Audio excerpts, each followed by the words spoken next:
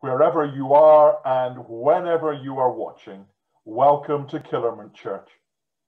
This is the online version of our worship for Sunday, the 9th of May, 2020. So now, what should we do? That was what a crowd in the ancient city of Jerusalem asked 2,000 years ago. Right now, around the world, today, people are asking the same question. A question provoked by grasping who Jesus is and realizing that their lives can and must change. Let's gather in prayer before God.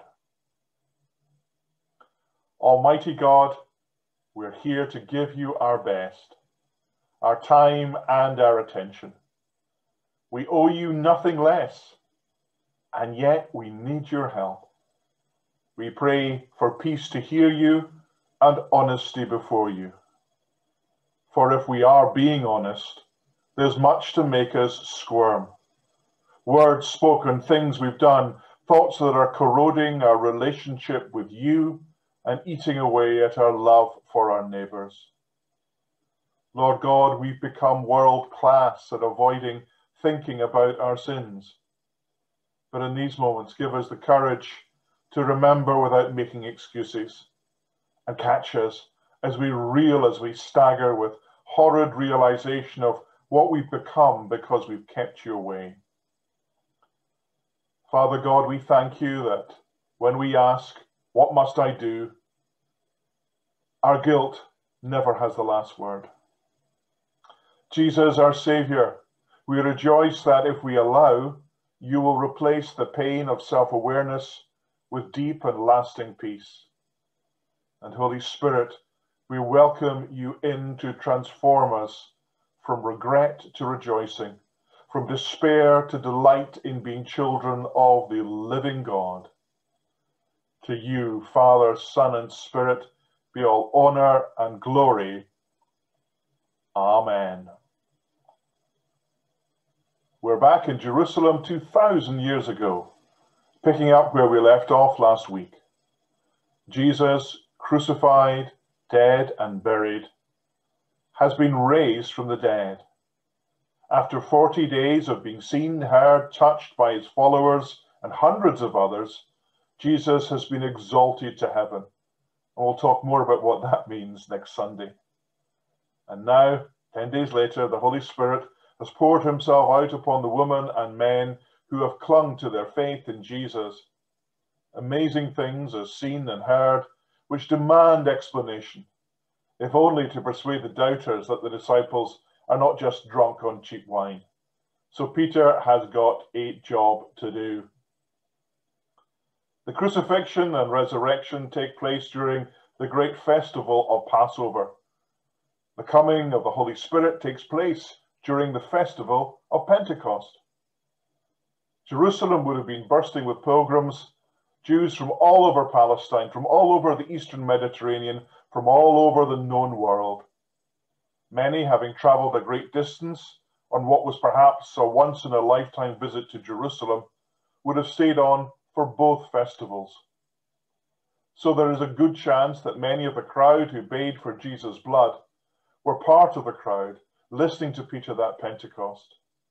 And even if any of the crowd had not been personally present to demand Jesus' execution, they were part of the religiosity that required Jesus to die in order for that religious belief, that religious system to survive. And of course, they were citizens of Jerusalem, a city which had come to represent, in so many ways, disobedience to God. And they were human beings, part of humanity, which would rather that God died than that we be obedient to him. Last week we heard the first part of Peter's explanation to the crowd. This week, Alison will read the middle portion of Peter's speech. Alison. We're reading from the book of Acts, chapter 2, verses 22 to 37. People of Israel, listen. God publicly endorsed Jesus the Nazarene by doing powerful miracles, wonders, and signs through him, as you well know. But God knew what would happen, and his prearranged plan was carried out when Jesus was betrayed. With the help of lawless Gentiles, you nailed him to a cross and killed him. But God released him from the horrors of death and raised him back to life, for death could not keep him in its grip. King David said this about him: I see that the Lord is always with me. I will not be shaken, for he is right beside me. No wonder my heart is glad and my tongue shouts his praises. My body rests in hope, for you will not leave my soul among the dead or allow your Holy One to rot in the grave. You have shown me the way of life, and you will fill me with the joy of your presence. Dear brothers, think about this. You can be sure that the patriarch David wasn't referring to himself, for he died and was buried, and his tomb is still here among us. But he was a prophet, and he knew God had promised with an oath that one of David's own descendants would sit on his throne. David was looking into the future and speaking of the Messiah's resurrection. He was saying that God would not leave him among the dead or allow his body to rot in the grave. God raised Jesus from the dead, and we are all witnesses of this. Now he is exalted to the place of highest honour in heaven at God's right hand, and the Father, as he had promised, gave him the Holy Spirit to pour out upon us, just as you see and hear today. For David himself never ascended into heaven, yet he said, The Lord said to my Lord, Sit in the place of honour at my right hand, until I humble your enemies, making them a footstool under your feet. So let everyone in Israel know for certain that God has made this Jesus, whom you crucified, to be both Lord and Messiah. Peter's words pierced their hearts, and they said to him and to the other apostles, Brothers, what should we do? Amen. We thank God for showing us the way of life through this, his living word. Thank you, Alison. The guy who lost his hard drive with 7,500 bitcoins on it. Bitcoins that today are worth over £42,000 each. The record executives who turned down the Beatles, the publishers who rejected Harry Potter, the person who taped over the only video recording of the moon landing, the captain of the Titanic, the engineers who made the mistakes that led to nuclear disasters at 3 Mile Island and Chernobyl, the driver who took a wrong turning and drove Archduke Ferdinand right into his assassin's line of fire, and so World War I was triggered. Have you ever come to the realization that you've done something really wrong? Have you ever suddenly understood that you've made a huge mistake with terrible consequences? If you have, and you most certainly have experienced something like that, then you'll know that it is a truly horrible feeling. For myself, it always seems to be a physical sensation of all the blood in my body draining abruptly through the soles of my feet, and it is horrible. Now imagine that you have played a part in the killing of the Son of God. You remember the story of Easter. Jesus, he'd done nothing wrong. He was entirely innocent. He loved and cared for people in astonishing ways, and God was clearly with him because he could do things which only God could do, and he spoke and he taught with such authority that people began to understand God in fresh ways, ways that freed them from the burdens of religiosity and the fear of failure. Despite this, because of this, powerful people wanted Jesus gone permanently. And to pressure the Romans into executing Jesus for them, the religious authorities whipped up the Passover crowd in Jerusalem to demand that Jesus be crucified. And that crowd was, of course, made up of ordinary people like you and me who trusted their leaders and allowed themselves to be persuaded that Jesus should die. And so the crowd threatened to riot if Pontius Pilate did not give in, and that not very brave Roman governor caved in and ordered Jesus to be flogged and killed. And so Jesus died upon a cross and he was buried. And that seemed to be it. All over, Jesus would never be heard of again. In fact, surely this was proof that the religious authorities who'd hated Jesus, well, they were right all along. If Jesus really was the Messiah, God would never have allowed him to be killed. But now, a few weeks later, Peter is making that crowd think again. He's telling them things that they'd really rather not hear. He's forcing them to face up to the truth of who Jesus is, the truth of what they have done. Peter is one of Jesus' 12 disciples, and he's got a story to tell which casts Jesus in an entirely new light. For Peter has met Jesus risen from the dead, just as Jesus had promised. The Holy Spirit had come at Pentecost, just as Jesus had promised. And Jesus rules all of creation with God because he is God, Lord and Messiah. And it all begins to make sense, and the crowd can no longer escape what it has done. It takes just a few minutes for the Jerusalem crowd to go from intrigued to horrified, from amazed to devastated, from mocking to quaking. The truth, faced with the truth about Jesus, they recognize the truth about themselves, the truth about what they have done, of what they've been part of. And I can imagine the awful sensation of blood draining from their bodies as they realized that truth. What could be more devastating than it dawning upon you that you've had a hand in the killing of the Son of God? And that's what Peter tells the crowd that they have done.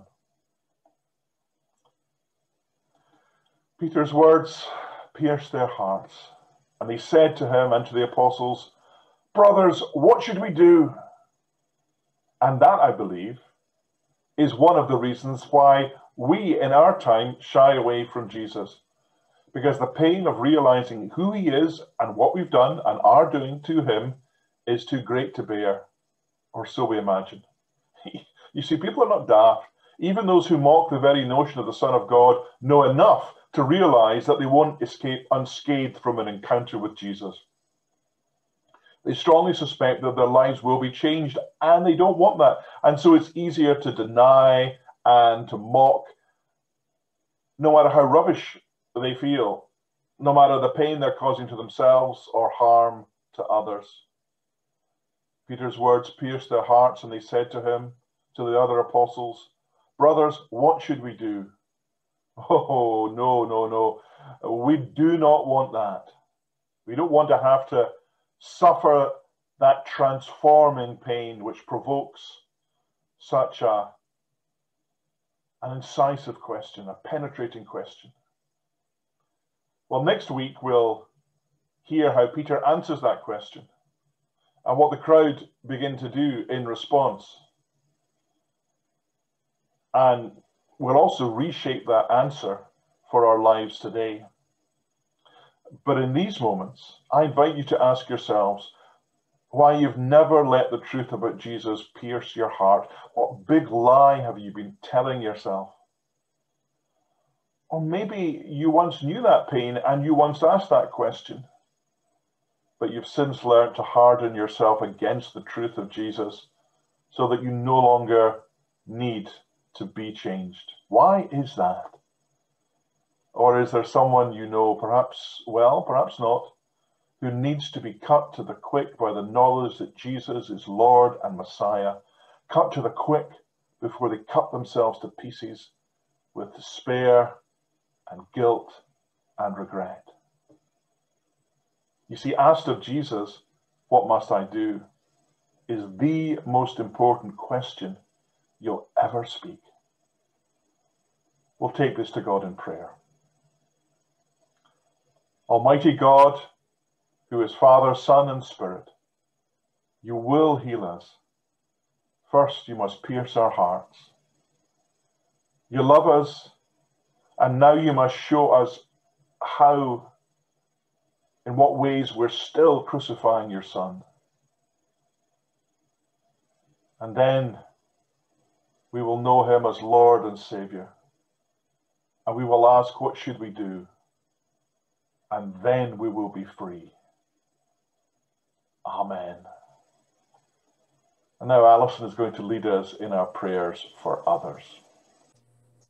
Let us pray. Almighty God and loving Father, please hear our prayers for others.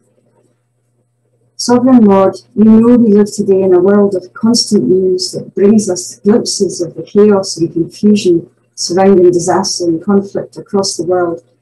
The climate emergency, national elections, questions about the integrity of political leaders, and not least the ongoing pandemic. Protect us from the temptation to despair of these issues ever being resolved, and lead us instead to be ever more constant and faithful in prayer. Merciful Lord, we pray once again for the people of India struggling with COVID-19, and especially we pray for supplies of oxygen and vaccines, for the government as they try to get these outbreaks under control, and for so many people feeling overwhelmed and helpless. Lord, have mercy and lead other nations to continue helping generously and urgently. We pray too for Brazil, also coping with enormous numbers of COVID cases, and other countries of which we hear less, but who are struggling with far fewer of the resources which we have here. Lord, we are so thankful for the widespread rollout of vaccination in the UK. We pray that international discussions would quickly reach appropriate conclusions about how to make COVID vaccines available to those countries who don't have the resources to make their own or to purchase adequate supplies. We pray for help for all who have suffered loss as a result of COVID, loss of loved ones, loss of health, loss of income and livelihoods, education and opportunities, loss of relationships as a result of the impact of restrictions, and loss of safe places to retreat to in times of stress. We pray that they would know the sustaining love shown by others. Loving Lord, we pray for those in Mexico City dealing with the subway overpass collapse. We pray for the many injured taken to hospital and having to deal with both physical and mental trauma. We pray for those bereaved and those who are still trying to find out about relatives who haven't returned home, and for the emergency services. We pray too for calm in the course of the investigations into this terrible incident. Father God, here at home we pray for our newly elected and re-elected representatives, that they would have renewed energy and desire to make a difference, seeking truth and justice in the process of decision making, and wisdom which comes only from you. As we approach the start of Christian Aid Week, we pray for the work of that organisation, and strength and encouragement for the project staff often working in very difficult conditions. Lord, prompt us to respond with faith and generosity, to reflect something of your love for all creation, and to demonstrate our faith as followers of Jesus Christ, in whose strong and saving name we offer these prayers. Amen. Thank you, Alison. This Sunday morning in Killerman Church, we'll be listening to a song written and performed by Robin Mark. But because of copyright considerations, we can't include Lion of Judah in this recording. But you can, if you wish, listen by clicking on the link which appears in the accompanying post, or if it shows in the top right-hand corner of your screen, you can click on the banner. And it's certainly worthwhile doing that. This song is powerful and uplifting, and the words restate so much of what we've been talking about. Jesus reigns. And now may the Father, the Son, the Spirit reign in your life so that you may have life and live it to the full. And now may God bless you and all whom you love, our church and our nation, now and always. Amen.